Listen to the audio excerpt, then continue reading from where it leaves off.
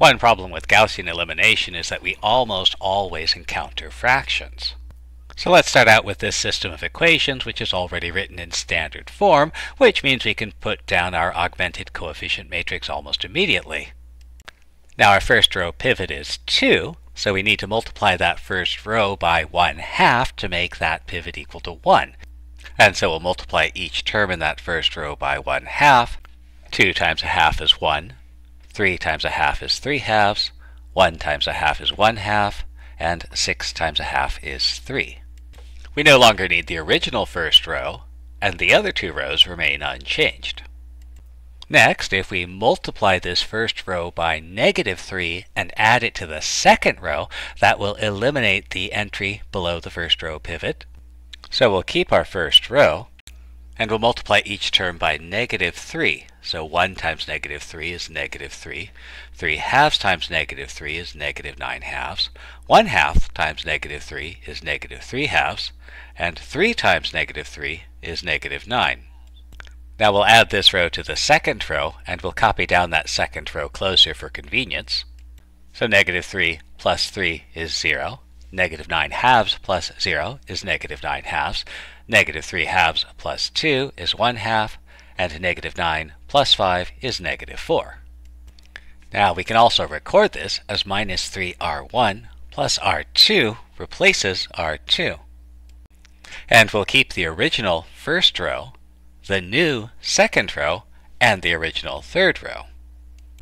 And the other rows are unnecessary, so we don't have to keep track of them anymore.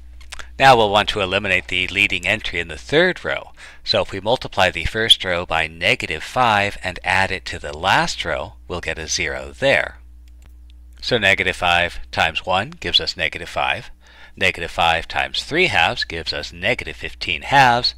-5 times 1/2 gives us -5/2. And -5 times 3 gives us -15. We'll copy down the original third row closer for convenience, and we'll add -5 plus 5 is 0, -15/2 plus 2 is -11/2, -5/2 minus 1 is -7/2, and -15 plus 6 is -9. So our new coefficient matrix is going to include the original first row, which we didn't change, the second row, which we also left unchanged, and our new third row. And we'll go ahead and copy down our new augmented coefficient matrix for reference. So our first row, 1, 3/2, 1/2, 3.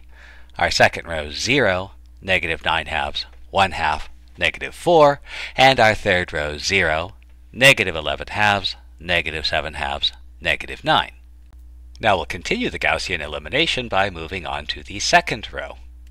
Since the leading coefficient in the second row is -9/2, we'll multiply everything in that second row by -2/9 to make that leading coefficient equal to 1.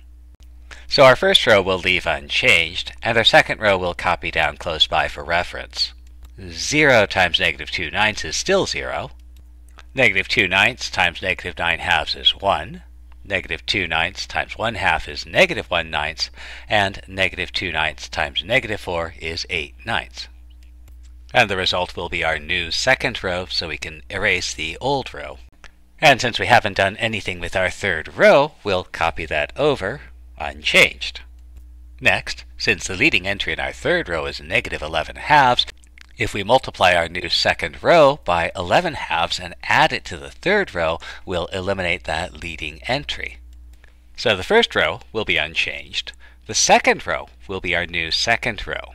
We'll multiply that by 11/2 to get 0, 11/2, -11/18, and 88/18.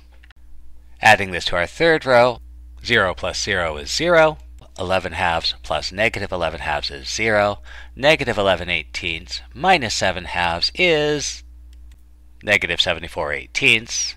88/18 minus 9 is -74/18. Finally, we'll make the leading coefficient in the third row equal to 1 by multiplying it by -18/74. So multiplying that third row by -18/74 is going to make it 0, 0, 1, 1. And this gives us our final row reduced form. Our first row, 1, 3 halves, 1 half, 3. Our second row, 0, 1, negative 1 ninths, 8 ninths. And our third row, 0, 0, 1, 1. And now that we're in row echelon form, we can solve the system through back substitution. So our last row corresponds to the equation z equals 1. Our next to last row corresponds to the equation y minus 1 ninth z equals 8 ninths. And the first row corresponds to the equation x plus 3 halves y plus 1 half z is equal to 3. And now we can try solving our system of equations through back substitution. Starting with the last equation, z equals 1, we'll solve that for z. There it is.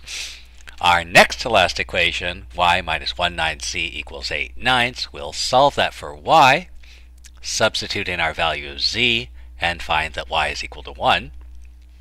And our first equation, we'll solve that for x, substitute in y and z, and solve for x. And this gives us our solution, x equals 1, y equals 1, z equals 1, or as a vector, 1, 1, 1. And we notice that even though our system of equations has coefficients and constants all equal to integers, and our solutions are also all equal to integers, the process of Gaussian elimination produced a lot of fractions along the way. Now, less than 5/4 of the population have problems with fractions. So if you like working with fractions, then classic Gaussian elimination is perfectly feasible.